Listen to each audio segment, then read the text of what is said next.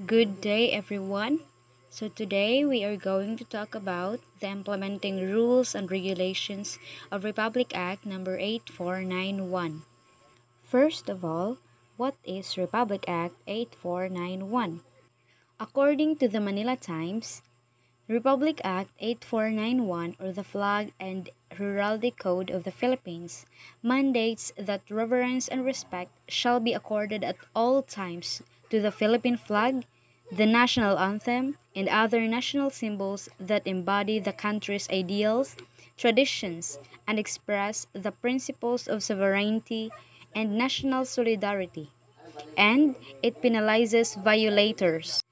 So, buot pasabot aning Republic Act 8491, usa ni siya ka mandato nga kinahanglan sundon nga dapat ato agyud nga irespeto ang atong Philippine flag, ang atong national flag, national anthem ug uban pang mga national symbols. So karon magsugod ta sa rule number 1, which is the general provisions. Number 1, General Provisions. Section 1, Title. These rules shall be known, cited, and referred to as the Rules and Regulations Implementing Republic Act number 8491, Series of 1998. The Code of the National Flag, Anthem, Motto, Coat of Arms, and other heraldic items and devices of the Philippines, hereinafter called the Rules. So, nakastate siya diri ang tawag ani niya kay rules. Section 2, Declaration of Policy and Objectives. It is the policy of the state to herein prescribe the code of the national flag, anthem, motto, coat of arms, and other heraldic items and devices of the Philippines. Ensure the promotion and implementation of its corresponding rules and regulations, and adopt effective administrative, regulatory, coordinative, and supervisory programs and activities where appropriate in conformity with national government policies. Section 3, Scope of Application. Diri sa Section 3, naka-state diri nga kini nga rules kini tanan ma-apply siya sa tanan individuals, both private and public entity, military and police agencies, uban pang branch or instrumentalities sa national ug local government, including government-owned or controlled corporations. Nya dapat pod kini nga rules i-observe siya, so dapat i-follow gid siya sa tanan teritoryo sa Pilipinas. Rule 2, the Implementing Agency. Section 5, the Implementing Agency. So, ang agency nga natahasan sa pag-implement ani nga provision or rule kay ang NHI or ang National Historical Institute. Section 6, Scope of Power and Function. Section 6, sila mo'y nagplano, mag-monitor, maki-coordinate, or pwede po sila mag-add og policy, formulating function og gikinahanglan magani sila nga muad. Section 7 under rule number 2 is the definition of terms. So the terms that are used in these rules are A. Military. So it shall mean all branches of the armed forces of the Philippines, including the Philippine National Police, the Bureau of Jail Management and Penology, and the Bureau of Fire Protection. And B. Feston shall mean to hang in a curved shape between 2 points as a decoration. C. National Flag shall mean the national flag and ensign of the Philippines, unless stated otherwise, used on land and sea by public, private, and the military, and shall refer to the flag or any other design that so resembles it as likely to cause any person to believe that it is the flag or design stated, expressed, or provided in the Constitution of the Philippines, Republic Act number 8491. D. Fly shall mean the part of the flag outside the hoist or length. E. Hoist, so it shall mean the sleeve or heading part of the flag nearest the staff or the canvas to which the halyard is attached. F symbol, so shall mean any conventional sign which reveals man's achievement and heroism for orders and decorations, identification, authority, and a sign of dignity for coat of arms, logo, and insignia. Half-mast shall mean lowering the flag to one half the distance between the top and bottom of people. So H. Halyard shall mean the long rope where the flag fastens and which runs up the length of the flagpole. Inclement weather shall mean that a typhoon signal is raised in the locality. J. National anthem shall mean the Lupang Hinirang, which is the Philippine national anthem. K. Official residences shall mean Malacanang and other government-owned structures where the president resides and other structures occupied by the Philippine consulate or embassies abroad.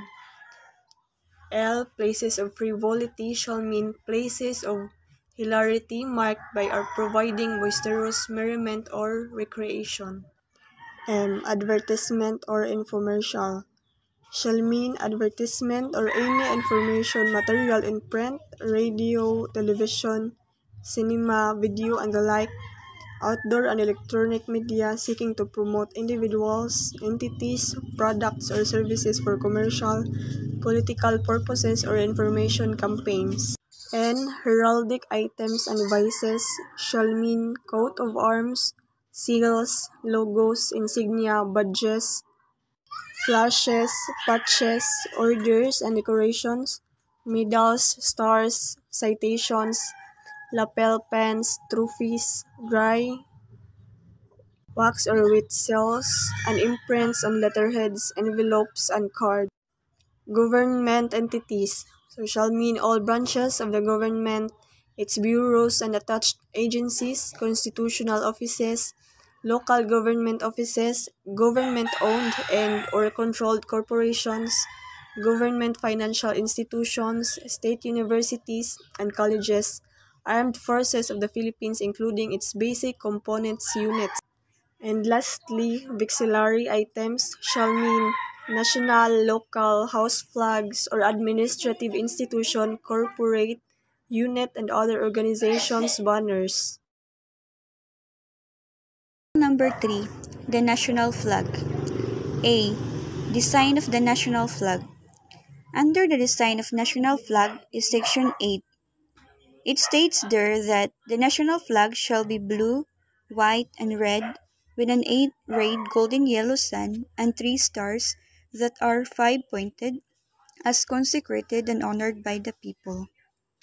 Ever since we're in elementary days, we all know what is the design of our national flag. Sa musugotag sa dili, lisod or di na gyud na mausab kay na-implement na sa Rule Number 3, Section 8. So if you're planning to change the design of the flag, then you would rather change your nationality. Charot ra bitaw. Basta lisod na gyud na usbon ang design. B. Hoisting and display of the national flag. Section 9. It states there that the national flag shall be displayed in all public buildings, official residences, public plazas, and institutions of learning every day throughout the year. So in this section, it stated there that our national flag shall be displayed in public buildings. So dili na ta mahibong kung ato makita ng ato national flag sa mga public buildings. Eventually, this is be done in order to recognize and honor our national flag. Section 10, wherein the national flag shall be permanently hoisted day and night throughout the year, in front of the following: at Malacanang Palace, Congress of the Philippines Building, Supreme Court Building, Rizal Monument in Luneta, Manila, Bonifacio Monument in Caloocan City, Emilio Aguinaldo Shrine in Kawit, Cavite, Barasuin Church Historical. Landmark in Malolos, Bulacan, Marcela Agoncillo Historical Landmark in Taal, Batangas, Tomb of the Unknown Soldier, Libingan ng mga Bayani, Makati City, Mausoleo de los Veteranos de la Revolución, North Cemetery, Manila, all international ports of entry, and all other places as may be designated by the Institute. The national flag of these sites shall be properly illuminated at night. In this section, there are specific places wherein our national flag shall be permanently hoisted day and night throughout the year. So, in simple words, in that mentioned places earlier, always good na nakaraise ang flag diha nga dapit. In section 11, the national flag shall also be displayed in private buildings and residences or raised in the open flagstaffs in front of said buildings every April 9, Araw ng Kagitingan, May 1, Labor Day, National Flag Days from May 28 to June 12, Independence Day, last Sunday of August, National Heroes Day, November 30, Bonifacio Day, and December 30, Rizal Day, and on such other days as may be declared or approved by the President and or local chief executives. The national flag may also be raised and displayed at sunrise and lowered at sunset, and throughout the year in the open flagstaff in front of private buildings, provided that proper flag ceremonies be observed in accordance with these rules. All government entities should observe Flag Days with appropriate ceremonies. Socio-civic groups, non-government organizations, and the private sector are enjoined to observe and cooperate in making the celebration a success. So, guys, ang akong example ini kay kanang flag. Dapat yun na to i-respect ang atong flag kay mo ni siya ang symbol sa to country. So, another example sa ini guys kanang Independence Day. Makita nato na mo attend jud ang mga police, bombero, tanan mga under sa government or non-government. Section 13. The national flag shall be flown on all naval vessels and on merchant ships of Philippine register of more than 1,000 gross tons. Kinan daw na mga military man or mga boats is dapat na ay mabutang na flag para mailan nga sa kinani sa Philippines. Section 14. On all aircraft of the Philippine Registry, the national flag shall be permanently displayed horizontally on its fuselage at the head portion with the hoist side pointing the forward direction. Guys, ang ako pagsabot ini guys is kaning sa 14 kay papareha rin siya sa 13. Ang kanilang siya kay sa mga aircraft.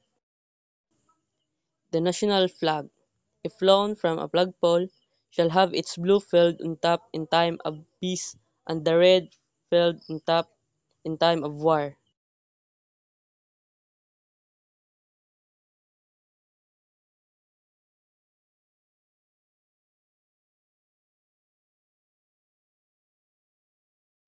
Section 16.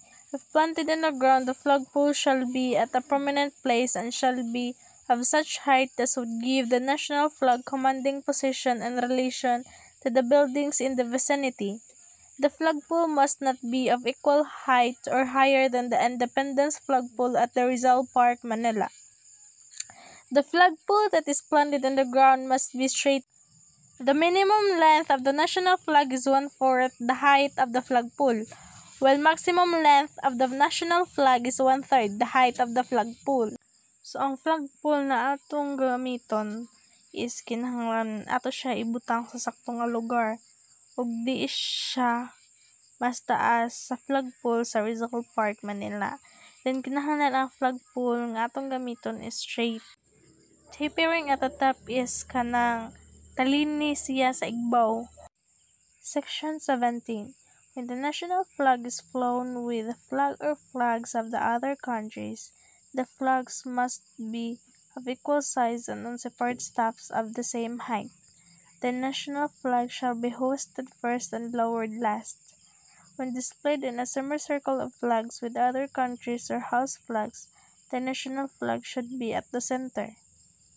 When displayed in a circle of flags with other countries or house flags, The national flag should be flown on the flagpole facing the main red or in front of a monument or the main entrance of the building. The flags of other countries or house flags should be arranged counterclockwise in alphabetical order by precedence or by protocol.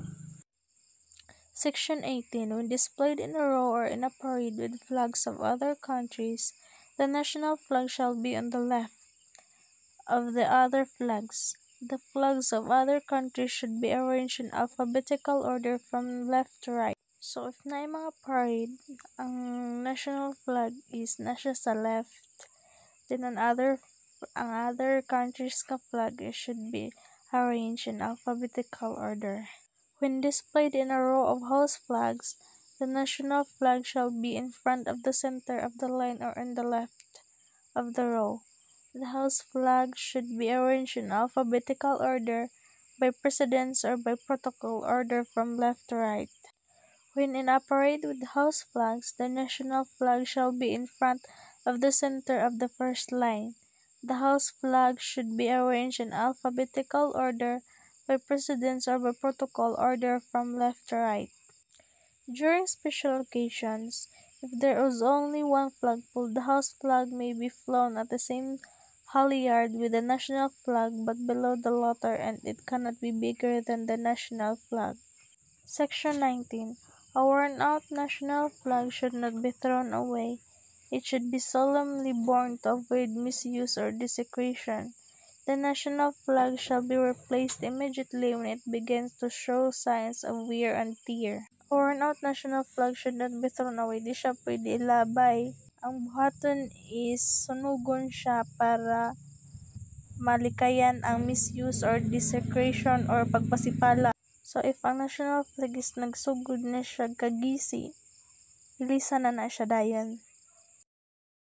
The Section 20 states that national flag shall be raised at the sunrise and lowered at the sunset, and it shall be on the mast at the start of official school and office hours, and shall remain flying throughout the day.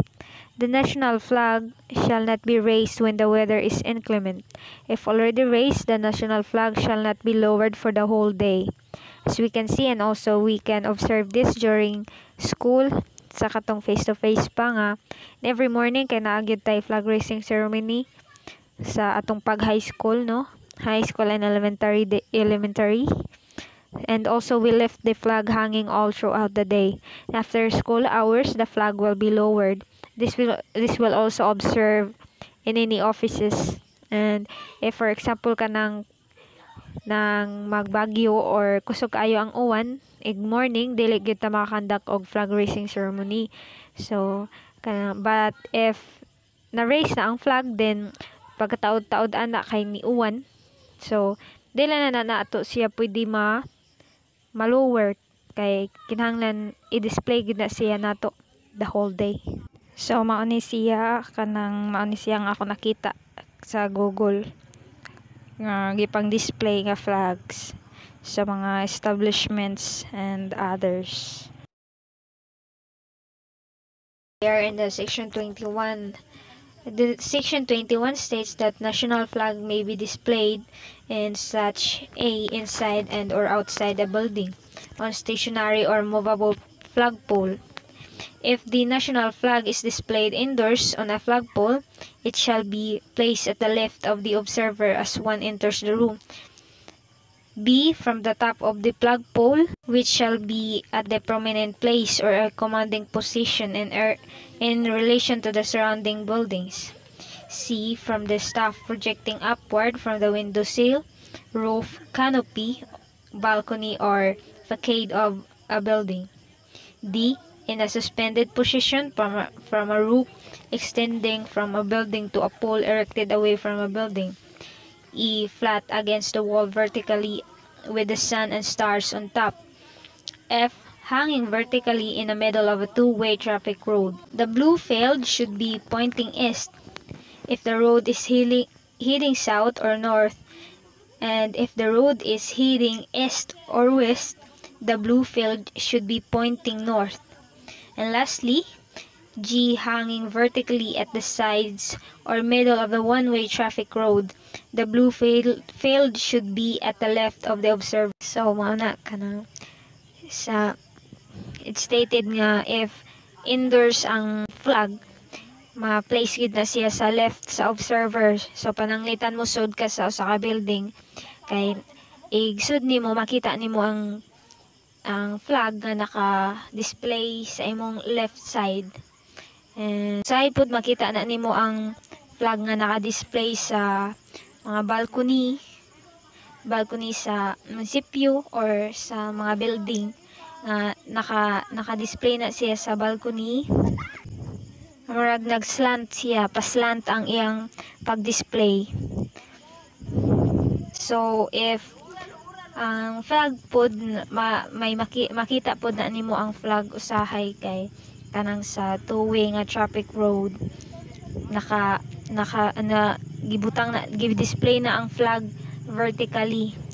So it stated diri nga if ang imong destination pa south or north, the blue field should be pointing east.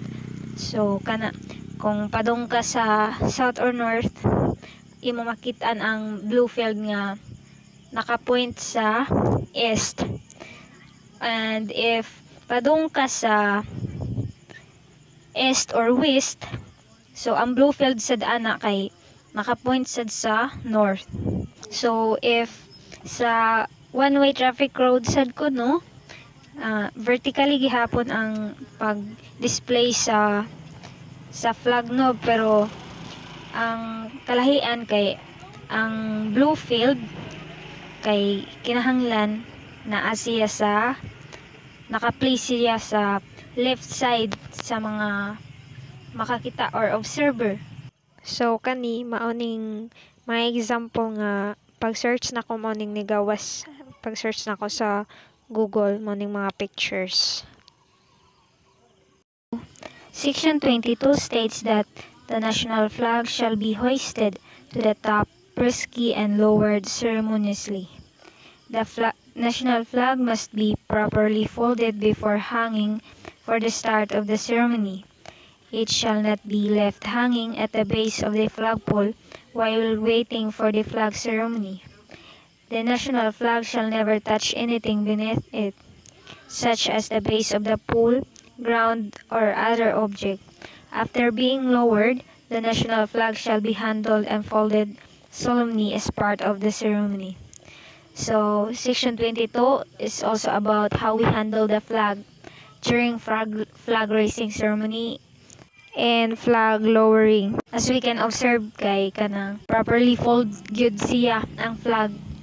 Sa dili pa na siya nato erase, for example sa katong pag-elementary or high school nato no, high school days, kay kanang moingon gyud ang ato mga teacher nga if kita ang pa kandakod sa flag raising ceremony kay moingon gyud sila nga especially katong mga Girl Scout o Boy Scout kay moingon sila nga tarungon og gunit, or if mag flag retreat na kay tarungon og hipos ang flag, hinayon pagpilo or tarungon ang pagpilo sa national flag. Unya dili sad siya isangyad sa yuta or sa bisag asat matouch. And og mahumana og pilo ang flag kay moingon gid na sila nga itarong og butang dili ipataka kay mao na siya ang atong national flag. Conduct of flag raising and lowering ceremonies, and this is section 23, and it states that all government offices, including national or local government units and institutions, shall henceforth observe the flag raising ceremony every Monday morning, and the flag lowering ceremony every Friday afternoon. This include private establishments who fly the national flag and flagpole in their compound.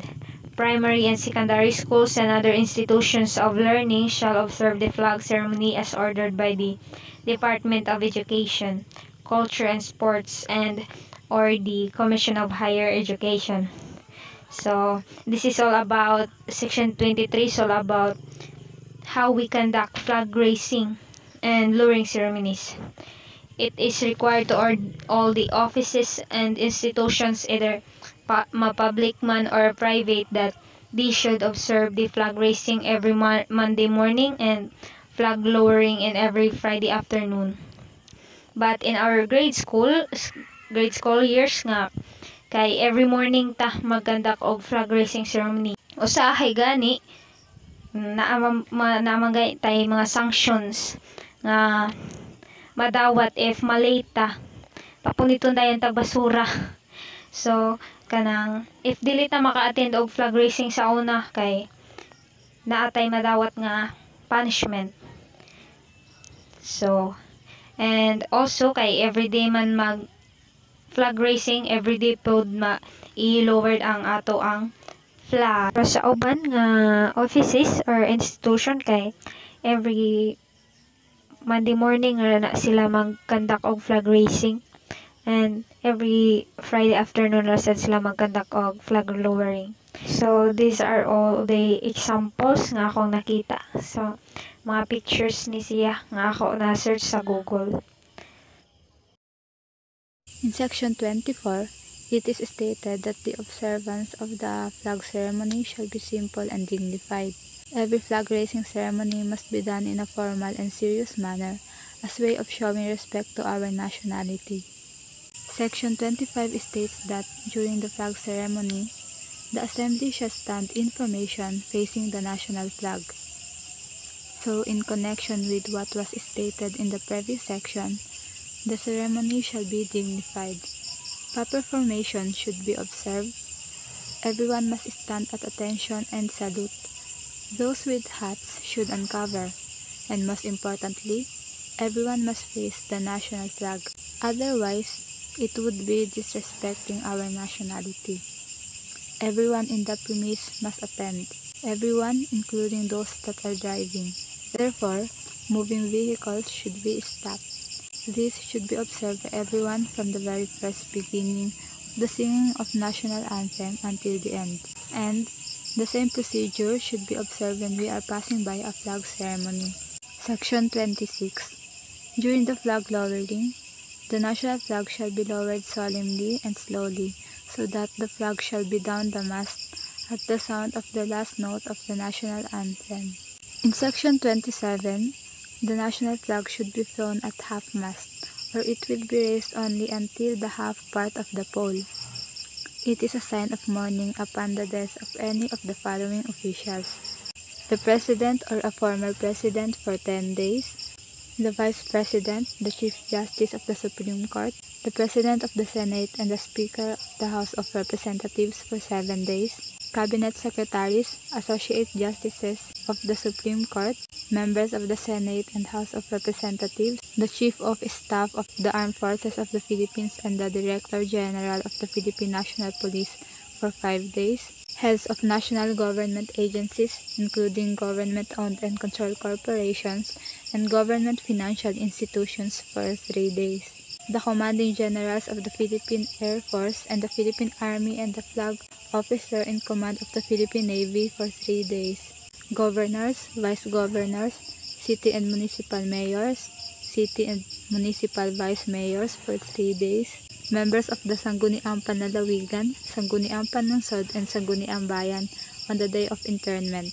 Barangay chairman and the barangay councilmen of the day of internment, former national or local government officials, appointive or elective, other than those specified above, on the day of internment, within their former respective territorial jurisdictions and by resolution of their respective sanggunians. Regional directors, superintendents, supervisors, principals, teachers, and other school officials, on the day of internment and by order of the proper school authorities concerned.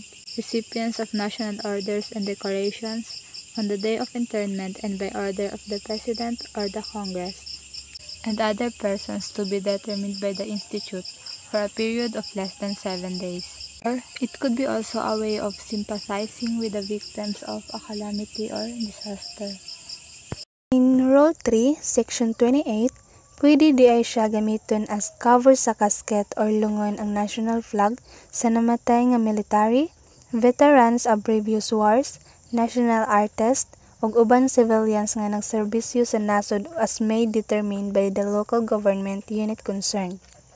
So, ug mahitabo man gani ni, ang white triangle kay sa may o dapit sa casket dayon ang red ug blue kay sa may tiilan. Pero dili siya pwede mo dapat sa ground. Instead, inigsud na sa casket sa butanganan. Kuwao ng flag dayon pilon nga ihatag sa pamilya sa namatay. Nya dapat wala gyud itabon sa babaw sa flag gawa sa religious objects like for example Bible. Section 29. The following shall be the pledge of allegiance to the national flag.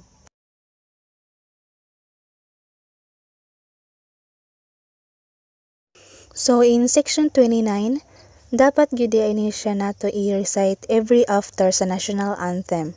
Dayon dapat ang atong pagbarog kay straight, dayon ang pagkaisa sa atong palm, level sa shoulder, dayon ang palm kay open siya. Niya naa may students nga dili pwede mo raise sa ilang kamot kay bawal sa ilang relihiyon. Ang dapat ra nila buhaton kay mobarog og tarong. So diri sa section 30 naka-state diri nga during May 28 to June 12 mauna ang National Flag Days unya during this time gi-require ang mga offices, agencies ug uban pang mga government instrumentalities, schools, private building ug mga balay nga i-display nila ang national flag. So in section 31, ang government offices and local government gi-display nila ang national flag sa kasagaran ato ni makitaan sa park, plazas and other public places. Specifications of the national flag. Section 32. The national flag shall have the following proportions. The width of the national flag is 1 and the length is 2. All the sides of the white triangle is 1. So, ang gilapdon sa flag ug ang side sa white triangle is the same sila og size which is 1. Unya, ang katas-on sa flag is 2. Section 33. The technical specifications shall be as follows. The blue color shall bear cable number 80173 and the white color cable number 80001, the red color cable number 80108, and the golden yellow cable number 80068. The assigned cable numbers are listed in the 10th edition of the Standard Color Reference of America, created and issued by the Color Association of the United States. Number 343 Lexington Avenue, New York, New York 10016, series of 1981. Naagi cable number ang colors national flag. The colors of the flag were first standardized by President Ramon Magsaysay upon the recommendation of Philippine Heraldry Committee or PHC on January 24, 1955. So lahi pa ang mga cable numbers sa mga colors sa una. Pagka-president ni Corazon Aquino, ngadto giusab na sad ang cable number sa matag color. For 1998 centennial celebration of Philippine independence, the Flag and Heraldry Code of the Philippines was passed, designating royal blue or cable number 80173 as the official variant to be used from 1998 to present, which is mo nang ato gigamit karon. Section 34. In order to establish uniform criteria in the making of our national flag and to guarantee its durability by the use of quality materials, the following standards and procedures shall be observed. A. All requisitions for the purchase of the national flag must be based on strict compliance with the design, color, craftsmanship, and material requirements of the government. B. The manufacturer shall send annually 1 meter for each color, which is blue, red, white, and golden yellow, including canvas, of textile material to the Industrial Technology Development Institute, or ITDI, or the Philippine Textile Research Institute, or PTRI, of the Department of Science and Technology, or DOST, for evaluation. The PTRI or ITDI shall evaluate the quality and serviceability of the said textile material. C. Flag manufacturers shall apply for annual accreditation of the institute. Together with their application, they will submit the PTRI or ITDI laboratory test results, copy of business license, permit, company profile, and other pertinent documents, and D. All submitted samples of the national flag by accredited suppliers offered for purchase for government use shall be evaluated as to design, color, materials, and craftsmanship specifications by the Institute through its heraldry and display section, which shall stamp its approval or disapproval on the canvas reinforcement of the national flag samples submitted. The national flag samples shall be sent to the Institute by the requisitioning office and not by the flag supplier. Section 35.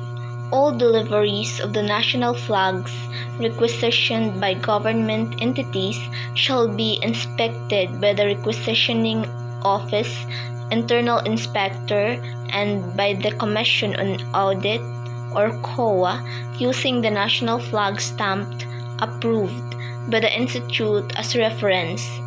The internal inspector of the requisitioning office and the COA, in case of confusion, may send another sample of the national flag picked at random from the delivered flags for re-evaluation by the Institute.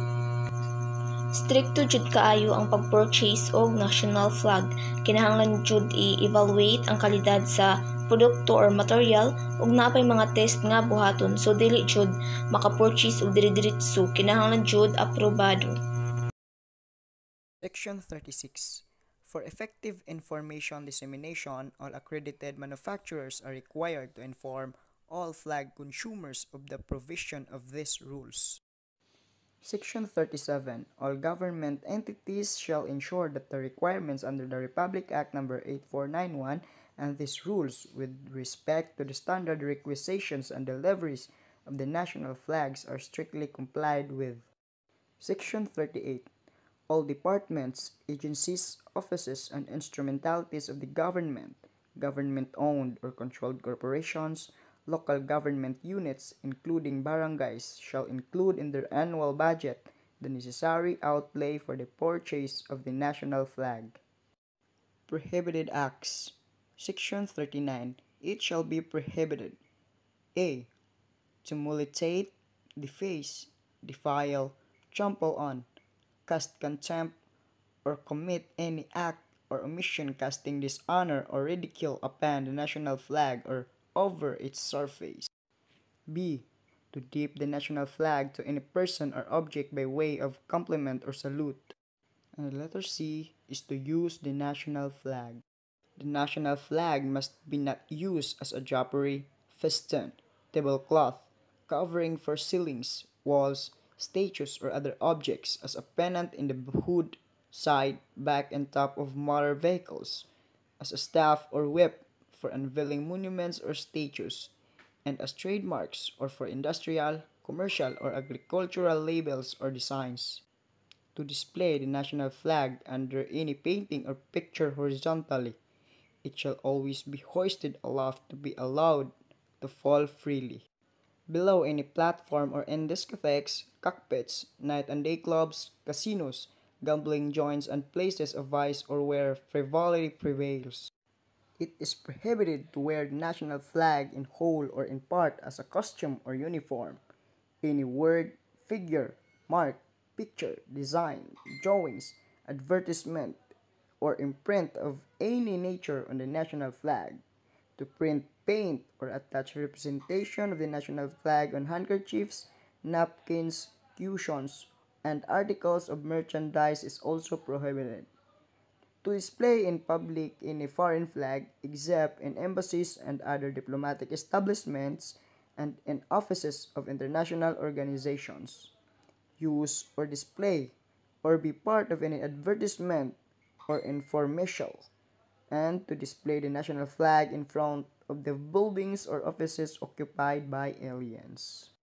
Republic Act 8491 or the Flag and Heraldic Code of the Philippines mandates that the reverence and respect shall be accorded at all times to the Philippine flag, the national anthem, and other national symbols that embody the country's ideals and traditions, and expresses the principle of sovereignty and national solidarity because it penalizes the violators. Thank you.